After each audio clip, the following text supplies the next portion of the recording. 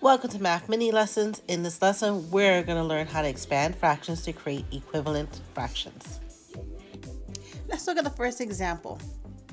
We're going to express the figure as a fraction in expanded form. So again, remember the first thing I want to do is accurately represent the model. And so in this model, I see 4 shaded parts out of 10. So I know I have 4, 10. So the first part, done.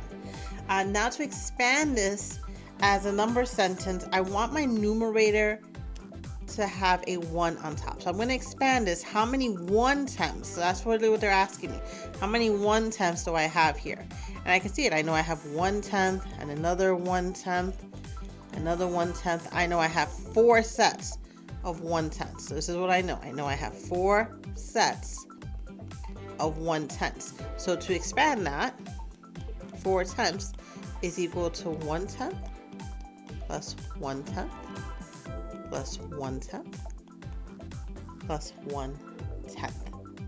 Hit pause and jot this down into your notes. Here's our second model. We're going to expand the fraction to write 3 expressions that are equivalent to 2 3/4. And just something to note here, 2 3/4 is a mixed number. So again, I don't have a model, so I'm not worried about representing the first criteria for success.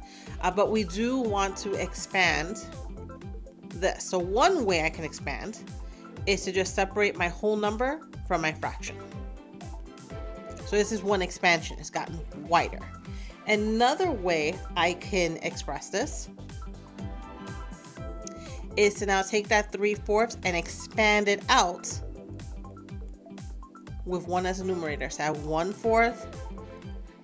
Now I have 2/4. And now I have 3/4. I'm just counting in my head. I had 3 sets of 1/4. So those are 2 expressions that are equivalent. So how else can I expand this? I can't expand this part anymore, but I can definitely expand this too. So I can even separate this to 1 plus 1. And then here is our fraction.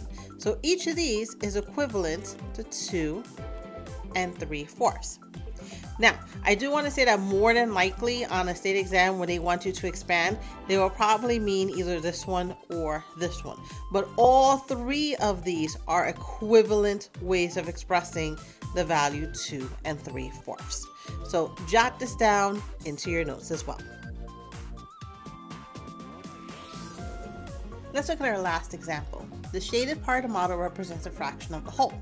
So I can just see it here. I know this whole piece, if I went all the way around, all 12 pieces, I would have 1. So 12 out of 12 is 1. And I'm going to write 2 fractions that are equivalent to the value represented by the shaded part. The first way, honestly, do not make this more complicated than it needs to be. What does the model show? And the model is very easily a shaded part out of all the parts. And I have 8 shaded parts out of 12.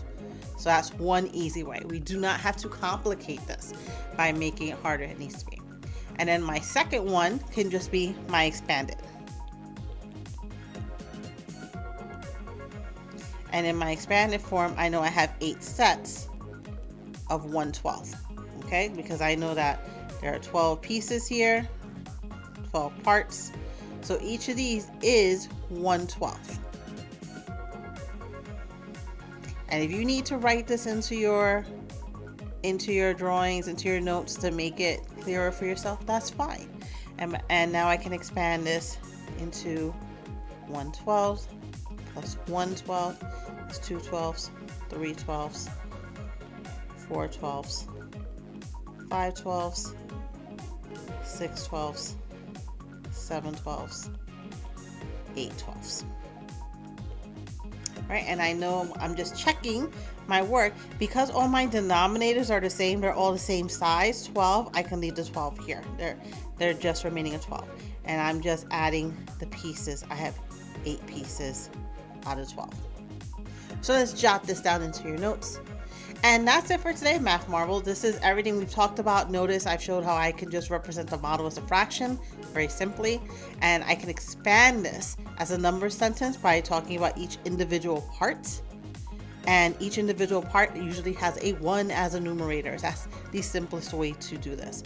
And of course, as you saw, I can have a mixed number, and I can just separate my whole numbers and my fractions and come up with all kinds of equivalent fractions. But it is great to just check your work to make sure you don't make small mistakes.